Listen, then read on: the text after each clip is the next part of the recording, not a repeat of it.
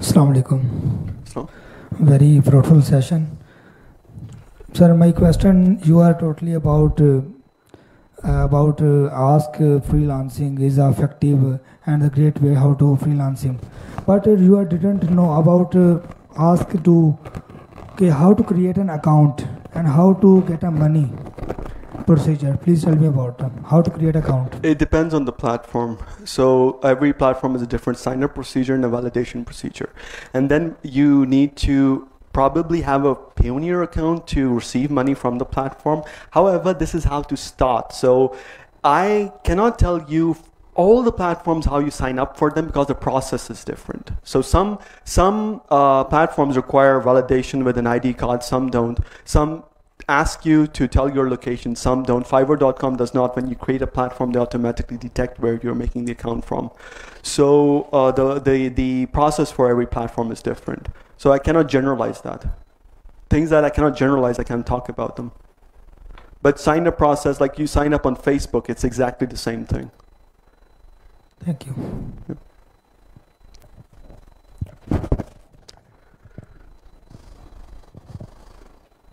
If you want to role play, we can do that as well. Good evening, sir. Good evening, sir. How are you?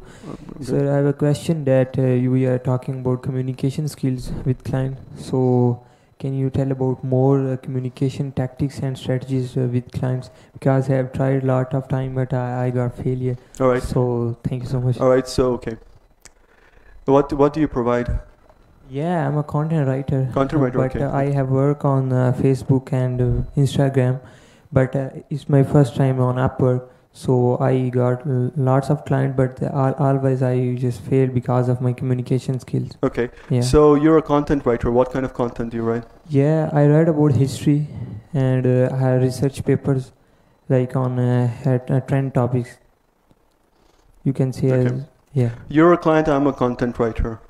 Okay. You're a client that I've given you a proposal, or you're contacting me. I'm a writer. Okay. Right now I'm a writer. Okay.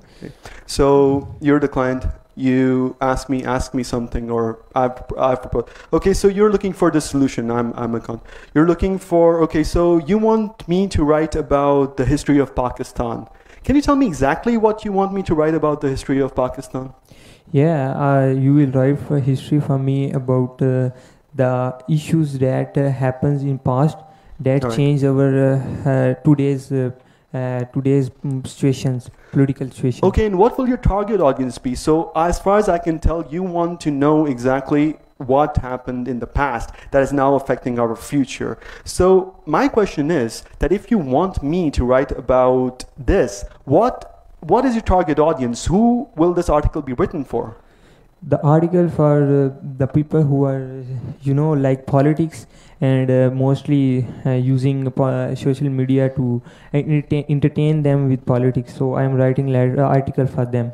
No, so I'm a little confused right now. You want me to write about entertain? This is going to be an article to entertain people. So it's not going to be a serious article for information. It's supposed to be for entertaining people. Yeah, it's for entertain people who loves politics. Okay, so it's for entertaining people that love politics. Okay, so now what I understand is that you want me to write an article for you based on based on Pakistan's history in a funny manner, presented in an entertaining way, so that we can entertain people that also like politics, and we can have a little bit of jokes from here and there, and some of the mistakes that people have made in the past. Does that sound fair? Yes, sir. I got. Okay, so fine. How many words do you want for this article?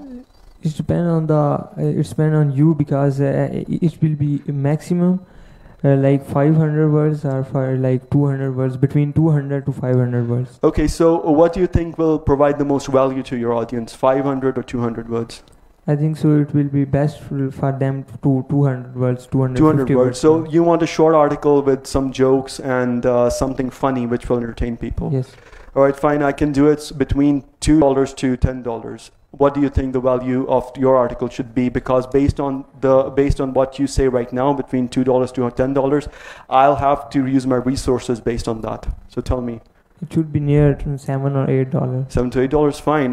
What I can do is right now I can work on like say 50 to 50 words right now. I'll work on that. It'll be the first draft. Once I give it to you, you can tell me whether the direction is incorrect, whether the direction is correct or not. If it's incorrect, we can talk about what direction we should take from here. Does that sound fair? Yes, that sounds fair. Fine, let's work on it. Thank you. That's good, man. That's so good.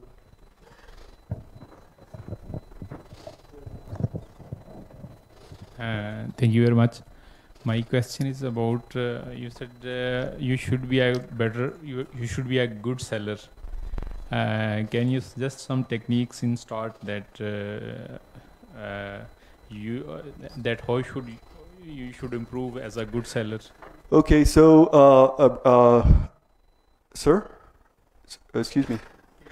You basically, I was selling to you right now. Did you take note of that? I use price bracketing. Yes. Then I asked the client what the solutions are, what he requires. That was part of sales. So what is the question that what specifically do you want me to answer in that sales tactics? I used price bracketing. I asked the client what I will provide, how I will provide it, and what are the tactics that I will use to provide the solution that that the client requires. So what specifically do you want me to answer? I mean, I think this is a communication. This is it was sales. You should be good at communication skills. Yeah. And any other one? Well, price bracketing. Like I said, $2 to $10. Then he answered me. So I said, okay, we'll do like the 50 words first. Let's see if the direction. I engaged him. Okay. So basically, I've engaged the client. Now I know for certain that he is working with me, and now it really depends on whether we can connect after that. Okay. Whether probably I'd send the 50 words. The client says no, this is not what we're looking for. Then I'll say okay, fine. You go your way. I'll go mine. Okay. Thank you very much.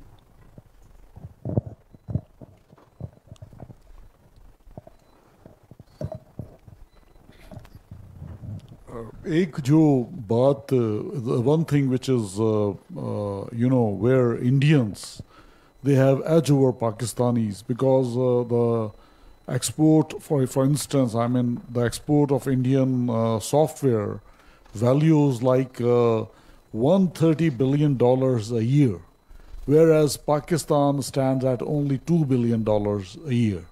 It's a heck of a difference. I mean, India is 6 times bigger than Pakistan.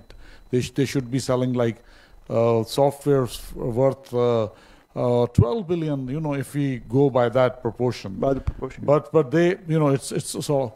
But a lot of people say that Indians have success, and especially the freelancers and the online service providers. They have success over. They have more success than Pakistanis do because they can speak better English. Okay. Now the problem is, I'm asking a question, but in a way I'm also answering it. So I hope you won't mind that. Okay. Now the thing is that a lot of people, I've seen a lot of rhetoric going around like national identity, like Urdu, make Urdu our everything, like we should be proud of our language, and maa boli Punjabi sanu bolni chahiye, Punjabi is gal karo. Instead of going, what I have seen, the makeup of this society is that instead of progressing, it's a regressing society. We talk more about things which have no use, no practical use when we come to international markets. An average Indian or an average Sri Lankan or even a Bangladeshi can converse better in English than an average Pakistani can. What are your comments? Yes, it's true. Okay.